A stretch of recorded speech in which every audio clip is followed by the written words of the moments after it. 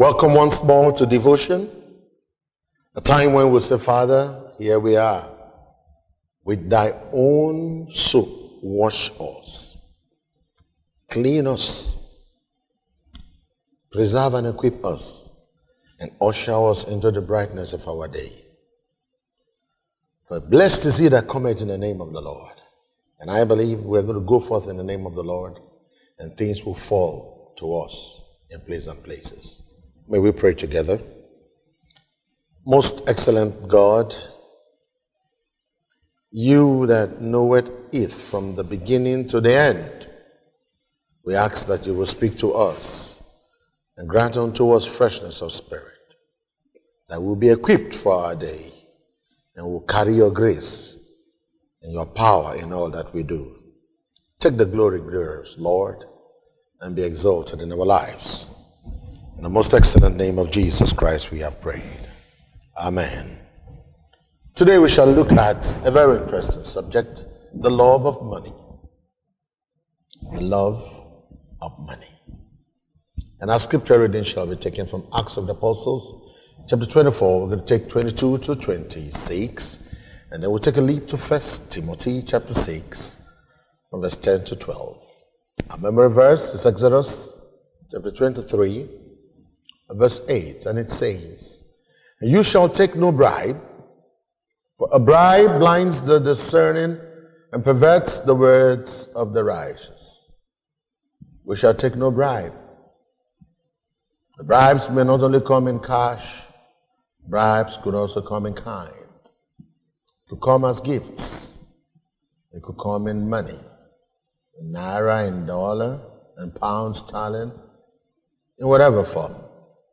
It could also come as materials, kind gifts, in cars and houses, in gold and silver. It says, take no bribe, for a bribe blinds the discerning and perverts the words of the righteous. So we ought to be careful. It could also come in offers of contracts. It could come in promotion. It could come in whatever favors. So that I took bribe does not mean I took money only. Whatever it is that is given to influence something that ought not to be could be a bribe. So let's be careful. I'd like us to read Acts of the Apostles chapter 24 from verse 22 to verse 26. Now I'll read from the New King James translation. "But when Felix heard these things, having more accurate knowledge of the way, he adjourned the proceedings and said, When Lysias, the commander, comes down, I will make a decision on your case. So he commanded the centurion to keep Paul and to let him have liberty, and told him not to forbid any of his friends to provide for or visit him. And after some days, Felix came with his wife Drusilla, who was Jewish. He sent for Paul and heard him concerning the faith in Christ. Now, as he reasoned about righteousness, self-control, and the judgment to come, Felix was afraid and answered, Go away for now. When I have a convenient time, I will call for you. Now take note of verse 26. Meanwhile, he also hoped, underline that, he also hoped that money would be given him by Paul, that he might release him. Therefore he sent for him more often and conversed with him. Did you hear that? He saw that Paul wasn't actually guilty of anything. He wasn't even afraid of the level of revelation that was coming out of the mouth of Paul. Come to think of it, his wife was even a Jew. So each time he listened to Paul, when Paul gets to some depth, it would strike him. He would say, go, I'll call you another time. But the Bible says in verse 26, that he expected Paul to give him money so that he would release him. But the money never came. He did that the first time. He did that the second time. So most of the times he was calling Paul to come and tell him what really happened, what transpired, why did they arrest you, why did they bring you here, and showing him some favors. Okay, you guys allow people to visit him. Don't let anybody, don't restrain his friends. If they bring him food, trust the church. A brother, a pastor is in detention. Help. Visitors will come from the church with food and everything. So he saw people coming and he said, wow, this could be good business. Let them give me something. But he never got it.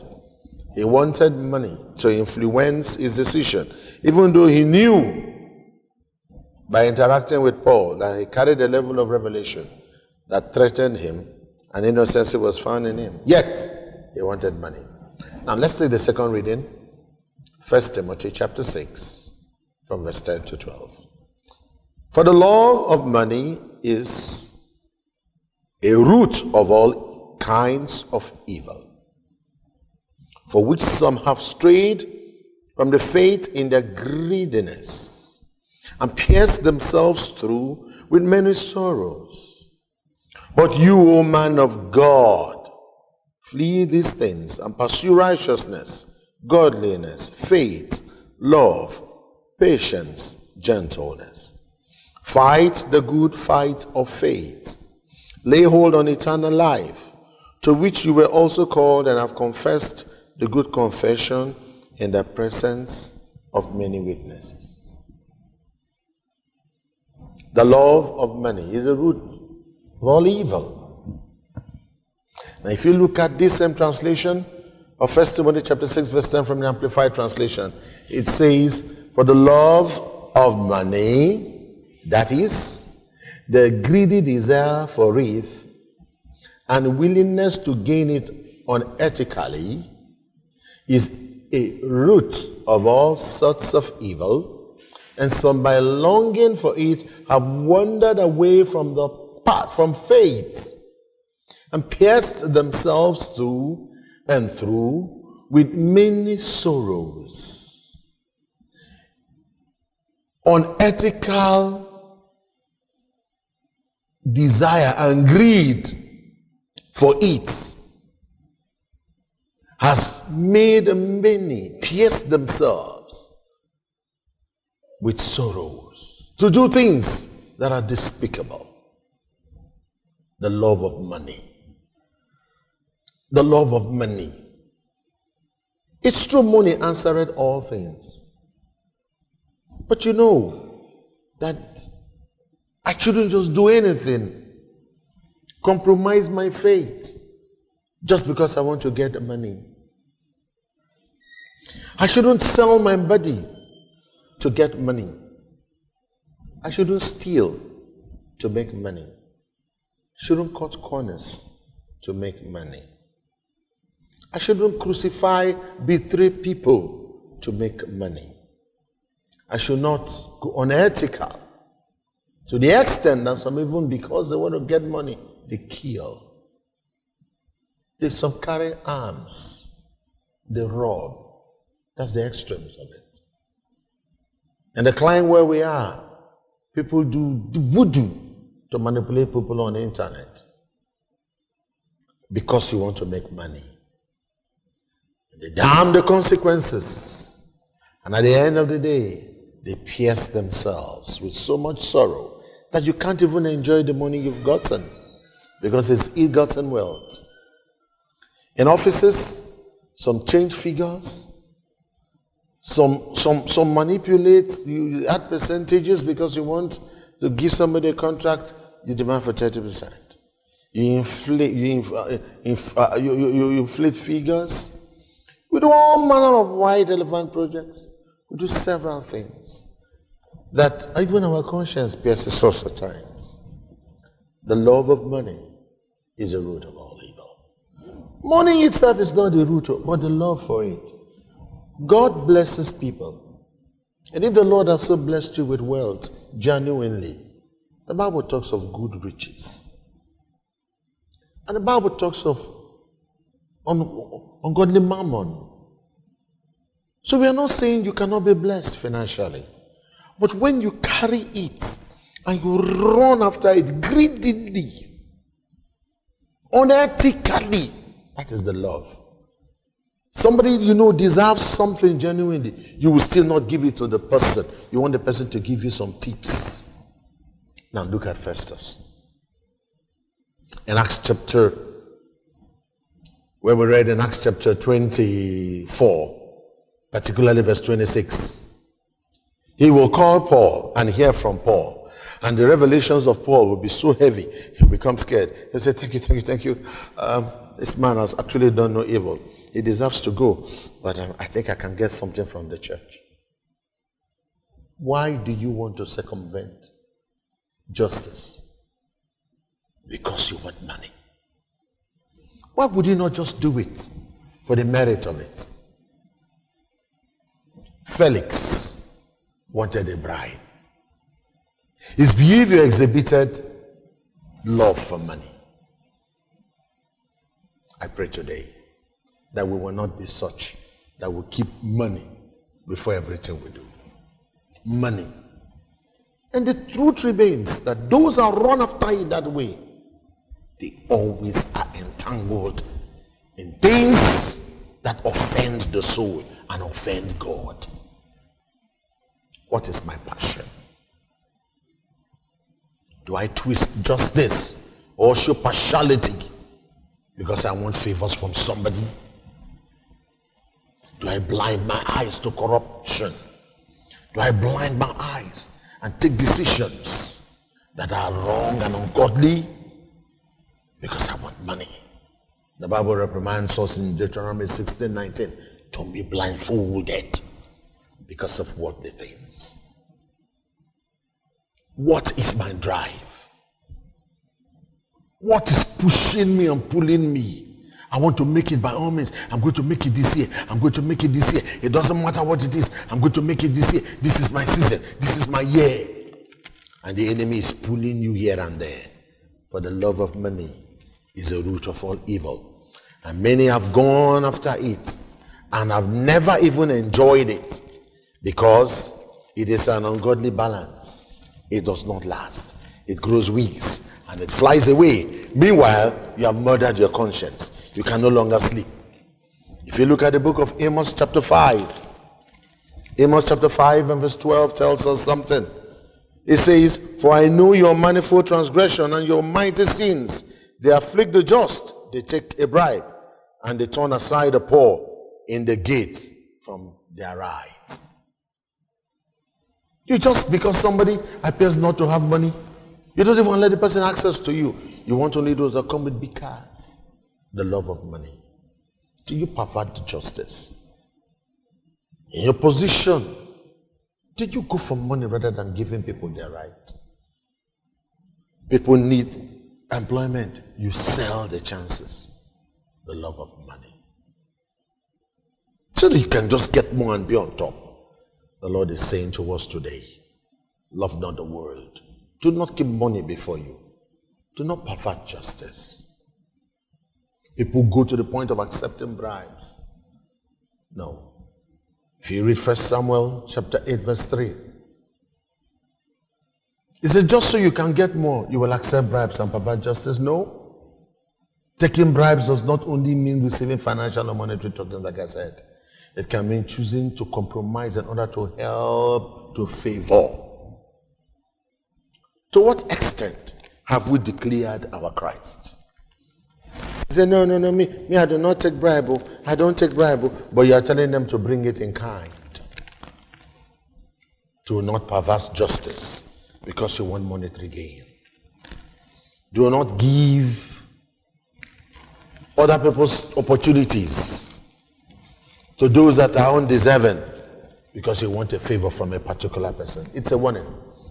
In 1 Samuel chapter 8 verse 3, and his sons walked not in his ways, but turned aside after lucre and taking bribes and perverting justice, the sons of Samuel.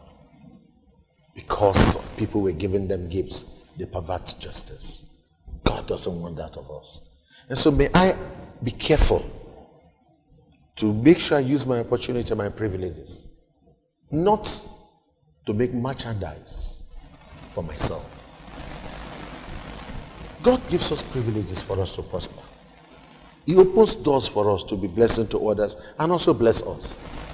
But let me not use it in a filthy way. Let me not keep monetary gains before me. We hear of I was told of a story of a man that because he wants wealth, one of them sacrificed. He made covenants with his head, and he would always wear a cap because maggots were growing in his head in his lifetime. He could not bathe, he couldn't wash his face. He couldn't live his full life. He died because of it. Some sacrificed their manhood. You get the money, but you can never make a child. Some sacrifice their womb. Some kill their mothers and their parents, their wives and their children. But when it will present before them, it will present it as though nothing. No, just it doesn't matter. But as you go deeper, you begin to see sacrifice is coming. The love of money. I pray that we do not keep the flesh before us. In whatever capacity you find yourself in authority, do not compromise rightness for gains. Do not compromise. The love of money will affect your loyalty to God and your ability to stand for justice. Do you know that people that are hired for murder, that even do low racketeering and are known as extortionists, are driven by the love for it? That somebody will be paid to go kill because of money. And people take excess profit on little favors and so-called loans because of money. May the Lord deliver us. I pray that today we will flee. He said, "Oh man of God, flee." If you're a pastor and you're prophesying for money, all that comes to church, what you want to see is how much you can give. Flee from it. Let's not keep money before whatever we do. And the Lord says that rather we should pursue righteousness, godliness, faith, love, endurance, and gentleness. Remember that there is so many ways to earn a deserving and to live a just life and get decent breakthroughs. So many ways, rather than sinning and lusting after the worldly mammon. Those that get it that way, they are pierced toes and fro and may not make the kingdom. May we not fall into the snare. God will still bless you, and you will see true riches come your way if you stand just and sincere. Your little will be more than enough, because sickness and disease and troubles of life will be far from you. I pray that we will prosper in well-doing. I pray that we will excel serving God. Let the lust for money die, and let our focus be, Lord, keep me and bless me in your way. Could we also pray and say, Father, purge my heart of greed and help me to love you more than the riches of this world. Let us pray. That you will deliver us from the lust of this flesh and the lust for carnal riches and the love, negative love and practices for greed and for unethical ways of making money. Lord, I pray that you deliver your church. I pray you deliver that man, that woman. I pray you deliver our hearts from the greed of mammon. That will not pervert justice. That will not misrepresent you in our places of work and wherever we find ourselves. Build us, Lord, to men of integrity. Men that show for justice and dispense it according to the principles of the kingdom. We thank you, Father, for this rebuke and for this encouragement. Cause us to stand true to you and to abide in righteousness in whatever we do. Be exalted, dear Lord. For we thank you for this rebuke and this encouragement. In Jesus' mighty name, may your blessings be upon us. Amen. God bless.